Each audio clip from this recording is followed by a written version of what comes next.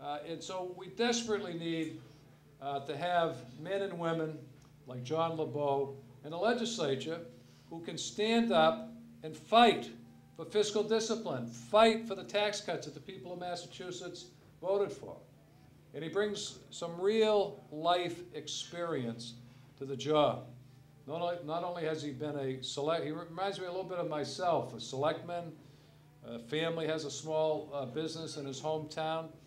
That's good training for going into government, for going into the state legislature.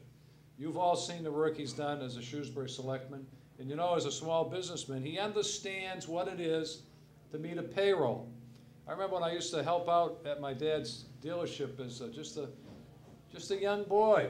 I remember how important Fridays were when people got their paychecks, and I knew that that's how they supported their families, and they could have a decent life in our state.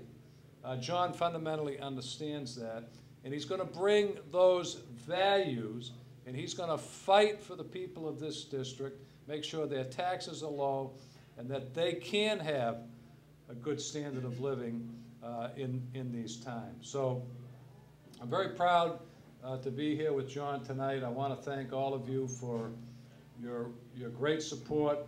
I'm upbeat. I've been out campaigning for Republican candidates across the state. I think that we're going to add some seats in the House and in the Senate. And I think this will be one of the ones we add in the Senate, because I think we have an outstanding candidate with great support here. And that will send a clear signal to the people of Massachusetts that the party is alive and well. And then I think we'll be in great shape to take the governor's office back in the 2010 election. But I want you all to remember in these last few weeks that John is going to keep ringing doorbells and getting everywhere in the district, but he needs your help.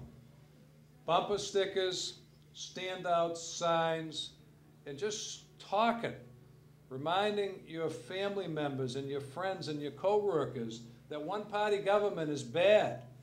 We've got to restore some balance up at the State House. And if you all do that, if you all work hard over the next 3.5 weeks, we're all going to be happy when we wake up on the morning of November 5th, because we're going to be saying hello to Senator John Lebeaux. John?